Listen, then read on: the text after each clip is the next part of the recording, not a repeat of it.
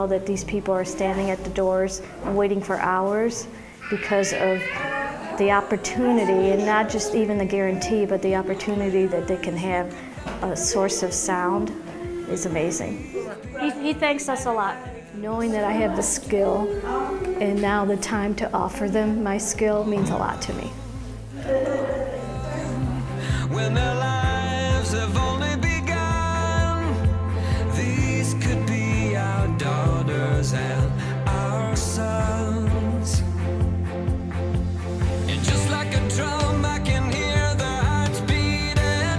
I know my God won't let them be defeated. Every child has a dream to belong and be loved. Boys become kings, girls will be queens, wrapped in your majesty. When we love the least of these. It means we get to help the least of our brothers, right? We're all children of the same God. So yeah, it's way more of a blessing for us than I think the blessings we bestow.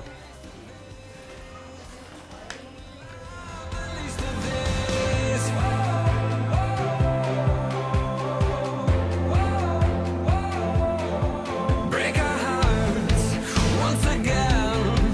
Help us to remember when we were only children hoping for a friend. Won't you look around? These are the lives that the world has forgotten, waiting for doors of our hearts and our homes to open.